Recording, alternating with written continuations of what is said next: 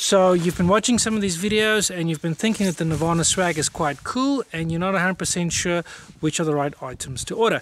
Alright, so this is called the Zero Wind Jacket, and as you can imagine, it allows 0% of wind to penetrate through this little thin layer. Now the reason why we don't make a single unit that is meant for let's say cold regions is because if you're taking off in 0 degrees Celsius early in the morning, like on something like the Icarus, and you're doing a 5-hour flight leg, then you're going to end up landing in very different temperatures than what you took off on. So in the 2018 Icarus, we took off on less than 0 degrees and we landed in something like 27 to 30 degrees Celsius. And if you've got a single item wearing as a jacket, then what do you do with that jacket? So it becomes a problem for stowage, taking off. What do you do with the jacket? Let's come back to that same question. All right, so having a layer is much more effective. Different types, you get something with goose feathers in it, other ones just use a form of insulation or whatever.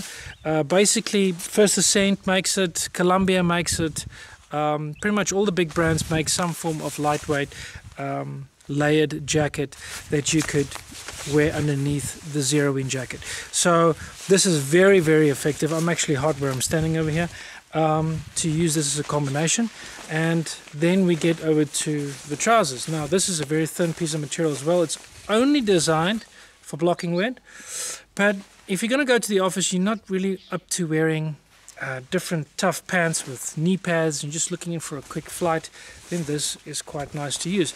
Very easy to put on, just goes over your boots.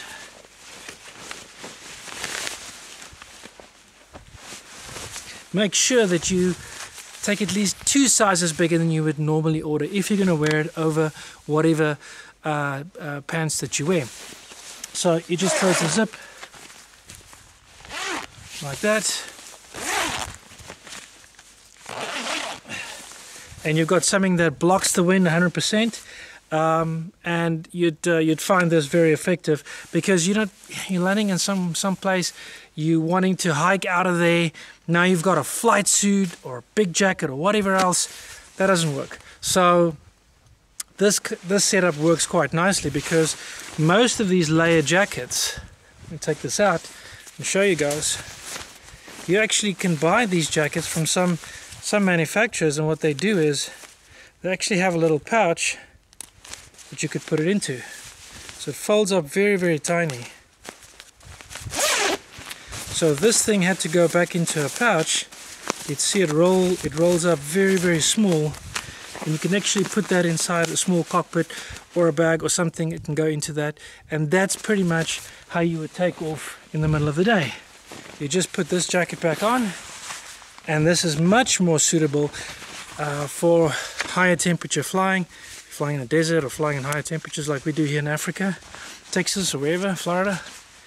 You see that? It blocks the wind, but for your takeoff attempts, it's got good circulation, good ventilation, and you're not going to be hot, but it blocks the wind. So guys, that's pretty much what I would say would be the best items to fly with. Nirvana's got some great other swag like the hoodie.